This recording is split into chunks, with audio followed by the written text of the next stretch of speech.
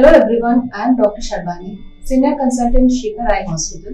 Today I am going to discuss about blindness. First, I'll discuss what is blindness, what are the causes of blindness and how to address these conditions so that proper treatment is possible and blindness can be restored to normal vision.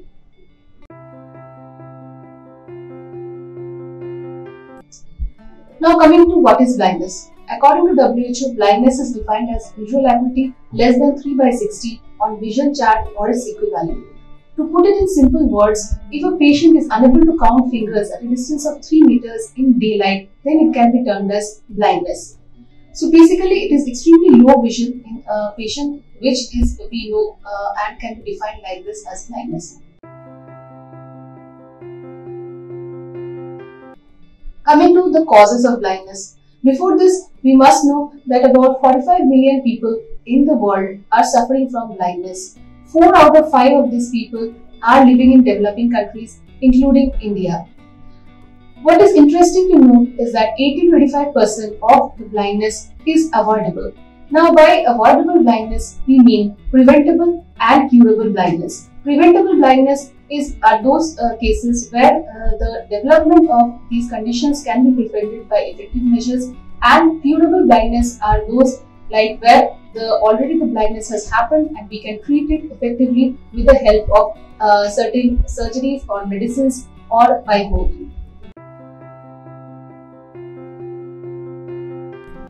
So, what are the causes of blindness in India? The common causes are number 1, cataract. So, cataract is a major cause of blindness in developing countries like India. This is very important to note that cataract is very visually debilitating condition, and this can be restored to normal vision or almost normal vision by a good cataract surgery with IOL implantation. With the advancement of modern technology, cataract surgery by phacoemulsification and minimally invasive surgery has become totally painless, injection-free and a daycare procedure wherein the patient can come in the morning and get discharged within a few hours on the same day. Also, it is a minimally invasive procedure. It means that it does not require any stitches to be put in the eye, and hence the recovery period is also very fast. So, coming to the other causes like refractive error. So, this is a very common cause in young population that they are having refractive errors, which is a number. Commonly, we say that the patient has minus number or plus number and he requires glasses. So, if we use glasses properly at the right time in young patients, then vision can be restored to almost normal. Coming to the other causes is glaucoma. Glaucoma, as we know, is a condition where there is irreversible vision loss.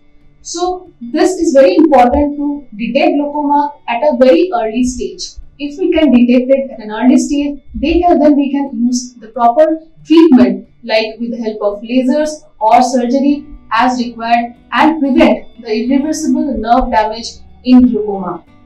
Coming to the diabetic complications, diabetic retinopathy is also a major cause of blindness. So, we can prevent this by detection of diabetic retinopathy in patients at an early stage, and we can treat it accordingly with the help of lasers, injections or surgery as is required and prevent irreversible vision loss. So, it's very important for any patient who is diabetic to undergo a proper retina checkup at least once in a year or maybe sometimes if needed in 6 months, so that any diabetic retinopathy changes can be detected early and treated accordingly.